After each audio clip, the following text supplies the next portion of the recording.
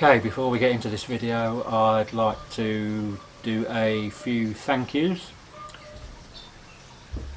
The trip that this video is about was organised by Chloe Motorbike Rentals, who I used to rent my PCX off before I bought the Beast Shadowfax, my Kawasaki.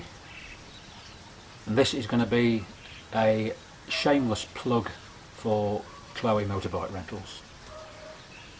The company is run by two lovely ladies from the northeast of England, Leslie and her daughter Wendy. They are without doubt one of the, if not the best motorbike rental company in Chiang Mai. I've never come across anybody who's got a bad word to say about them. The service you get from the company is brilliant. They deliver the bike to your house and they pick it up when you finish with it. They don't require a deposit. The only stipulation they make is that the minimum rental period is 1 month. So if you're coming on a 2-week holiday to Chiang Mai, I'm afraid they can't help you. Having rented from another company the first time I came to Chiang Mai, I found myself sat in a death trap for 2 days. But all the bikes that you will rent from Chloe Motorbike Rentals are pretty new, usually less than 30,000 kilometres,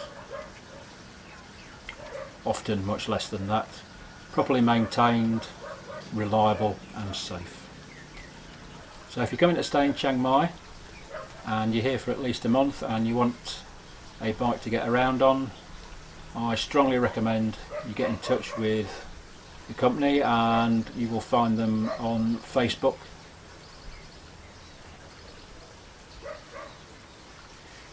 You send them a message on Facebook.